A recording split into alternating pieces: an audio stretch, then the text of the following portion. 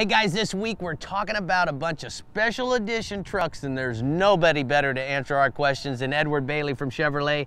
Now Ed, tell me a little bit about what we're talking about this week. Well, Greg, it's always great to be on the show.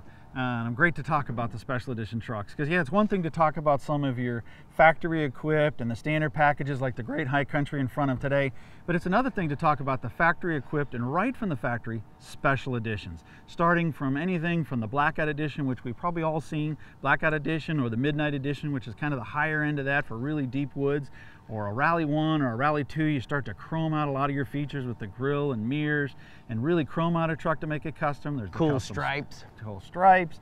There's the custom sport. We have a Realtree edition that puts a really conservative hue of camouflage inside the truck and outside. And then you jump up into the HDs, and the HDs have their own special editions. Everything from an Alaskan edition, which may not buy down here in Florida, but you've also got the custom sport or a blackout edition there. Well, Ed, let me ask you something. On the 1500s and the HDs, are we talking about the same motor package, the 5.3 and the 1500s? Yeah, the 5.3 is in the 1500s. We also got the V6 that you can get, but then in the HDs you can still get your standard 6-liter or the 6.6-liter turbo diesel with all that torque and horsepower that we talked about a few weeks ago. Well, you know red is my favorite color, and now we have the new red line edition. Yeah. And guys, it is really a beautiful truck, and I want you to know that if you have any questions about any of the trucks or any other Chevy vehicles, you can simply go to your local Chevy dealer or go to Chevy.com.